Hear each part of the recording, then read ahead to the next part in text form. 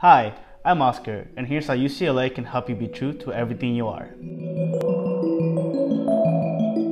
When someone asks you about your identity or who your people are, you might think of yourself as primarily one thing or part of just one group. But in reality, we are all a combination of many identifiers, and embracing that combination is a key to your personal and academic success.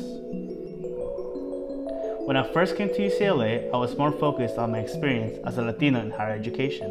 But when I met more people who identified as first generation or low income, I realized that we had similar struggles. And finding those similarities helped me build solidarity with new people and strengthen my sense of belonging on campus. UCLA wants to build and strengthen everyone's sense of belonging so that all Bruin identities are recognized and celebrated. Whether it's citizenship or first generation status, physical disability or neurodiversity, race, religion or ethnicity, gender expression, gender identity or sexual orientation, ideas or language or national origin, veteran status or any other individuality, all are welcome here. There's a spot for everyone. When you feel like you belong in the UCLA community, you're in a better position to succeed not only at UCLA, but in life. Keep watching to learn all the ways we can help you grow, connect, and foster your most authentic self.